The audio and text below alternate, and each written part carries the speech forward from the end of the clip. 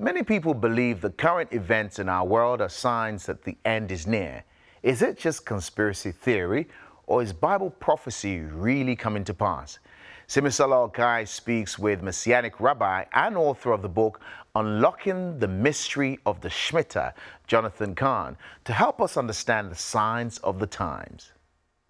We all love to hear about the blessings of God, but nobody really likes to talk about the judgment of God and the consequences of our disobedience.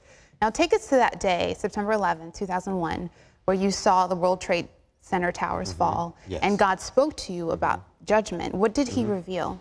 Well, we're right across the city, so I saw it, I saw the towers, and I was praying, and I was led to a part of Scripture, Isaiah chapters 9 and 10, which speaks about the first warning, shaking that is done to a nation that has known God but turned away from God. This is ancient Israel, but now it's America. And what happens is there's a scripture called Isaiah 9:10, which is the Harbinger scripture, and that is that 9 harbingers appeared in ancient Israel, starting with that first shaking, that first strike on the land. It was a wake-up call. 9 harbingers that were warning them, and the nation disregarded them and was destroyed.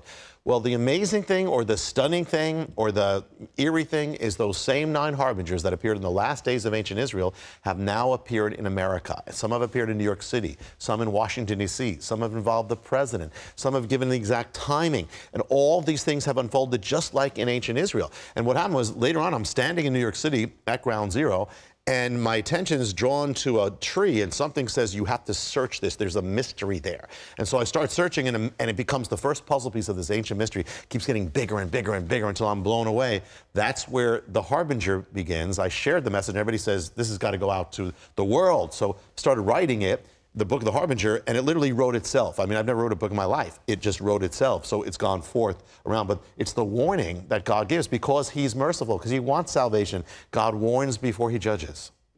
Now, there seems to be a pattern in the Bible where nations who obey God and follow his laws, there's blessings.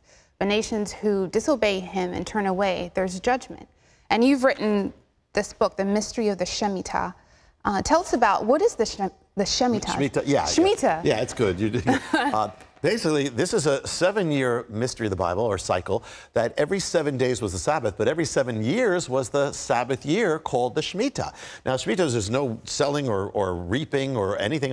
Everything rests. On the last day of the Shemitah, it's called Elul 29, all financial accounts are wiped clean, all debts canceled, everything's canceled. This was to be a blessing.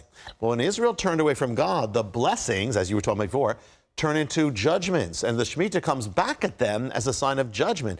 They're taken into Babylon for 70 years for the 70 Shemitahs they didn't keep. So could this still be in effect? Could God put this 7-year mystery in effect? And at times, could it be a sign of judgment? And I believe the answer is yes. The amazing thing is that this Shemitah, this lies behind the rise and fall of the stock market, the rise and fall of economies, the rise and fall of nations, superpowers. It gives the timing of global cataclysms from world wars to 9/11. It actually gives the exact dates. I mean, it gives the dates of the greatest crashes in Wall Street history, down to the day, the hour, the minute, the second. And that's how precise God is. It's been affecting all of our lives, not just in America, but around the world from the moment we were born. Now, pertaining to that, if I'm in Africa or I'm in the Caribbean and I'm thinking, what does this mean for me? Everything. Well, first of all, the principle is true for every nation and every people. You follow God, you're blessed. You go against God, there's a curse. And that's a nation and individually. But also, whatever happens to America happens to the world. When 9/11 happened, it has affected the entire world to this day. When Wall Street has crashed, you have the global recession affected the whole world. But it was all linked to a biblical mystery. So, yeah, the answer is all these things affect us, because it has touched the world, but also because the principles are for every one of our lives. Now, there's so much happening in the world today. I mean, all you have to do is look at the news and you hear of earthquakes and wars and famines and plagues like Ebola and all these things, the blood moon. Yeah. Do all these things relate? Well, I do. Interesting. You said Ebola. You said earthquakes. When the Shemitah began, this last Shemitah, on the opening day of the Shemitah, The day that Ebola manifested in America was the opening day of the Shemitah. That same day, an earthquake on 6 on the Richter scale struck America. I mean, same day, same week, Wall Street started reeling.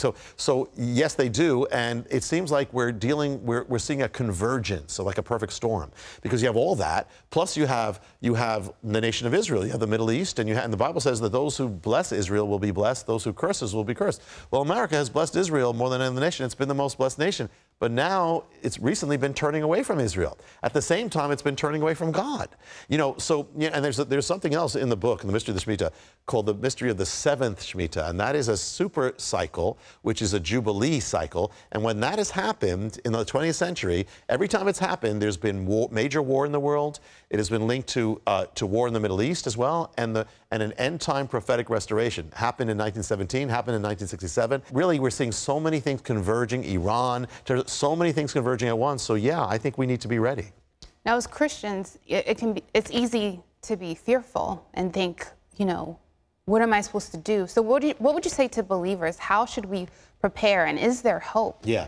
There's always, as long as there's God, there's hope. And the ultimate thing is that people say, you want to be safe. How do I be safe? I'll give you one Hebrew word that'll help. The word in Hebrew for safety is Yeshua. And Yeshua is Jesus. Jesus is the safety. He's the only safety. Doesn't matter where you are in the world. You can be in the most dangerous place. If you're in Yeshua, you're safe because you're in Him. So the safest place, if you're not born again, get in Yeshua, get in Jesus. That's His real name. And if you are in Him, the safest place is called the will of God. Make sure you're in the will of God. If there's anything in your life that's not in His will, get it out of your life now. Don't say tomorrow. The time's late. Today is the day of repentance and salvation. Do it now. And if there's anything God's been calling you for your life that you keep saying, oh, tomorrow I'll do that.